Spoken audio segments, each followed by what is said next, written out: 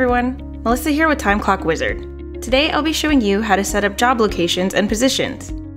On the left menu of your dashboard, click on Settings to open your system settings. For this example, I'll start with Locations by clicking on the Locations tab on the right. A list of your current locations will be displayed here. To add a new location, click on the green Add Location button on the right. The location window will pop up where you can enter the name for your job location and then click Save. You'll see your new location now appear in your list. The process is similar for job positions. Under the Business Settings tab, click on Jobs. A list of your current job positions will be displayed here. To add a new job, click on the green Add Job button on the right.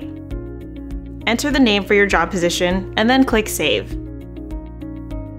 You'll see your new position now appear in your list.